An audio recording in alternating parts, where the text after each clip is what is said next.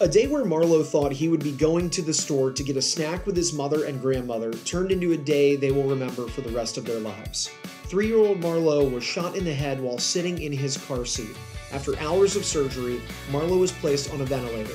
With the continuous love and dedication that Dr. Wakeman and his team showed Marlo, he was taken off the ventilator and began to breathe on his own. The doctors, nurses, and hospital staff made Marlo's stay a positive one. The kindness and positive energy shown by the staff helped Marlo and his family through this tragic situation. Golisano's Children's Hospital played a major role in Marlo's recovery. They worked around the clock to ensure he had the proper care, and Marlo is now a courageous 4-year-old that fought his way out of a tragic situation. Refusing to give up, Marlo learned how to bounce back from any setback in his path. Marlo has been able to turn his struggles into strengths, and since the shooting, he has returned to being the same happy and lovable kid. Marlo is a testament to show that with resiliency, you can overcome anything.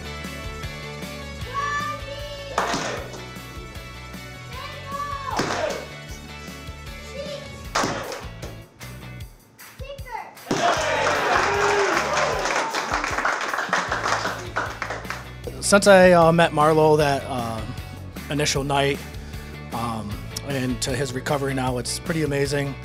You know, his family, bedside, I couldn't imagine having my kid in that situation. So the strength he's shown and where he is at now is truly remarkable.